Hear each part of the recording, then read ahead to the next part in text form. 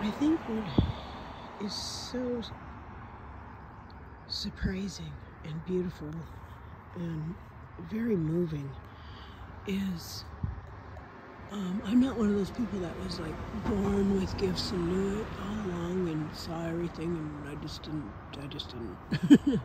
But what's really cool at this time is now that, like, if I send healing energy, I can see it.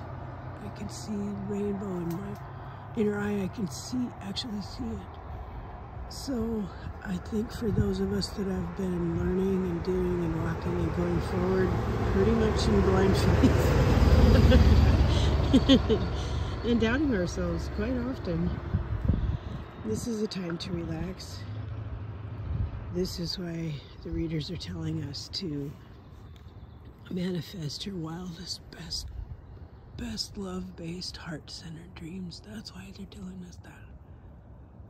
So let's do that with attitude of gratitude.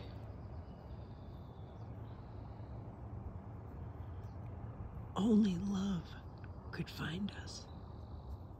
But here we are. Thanks for stopping by. Bye for now.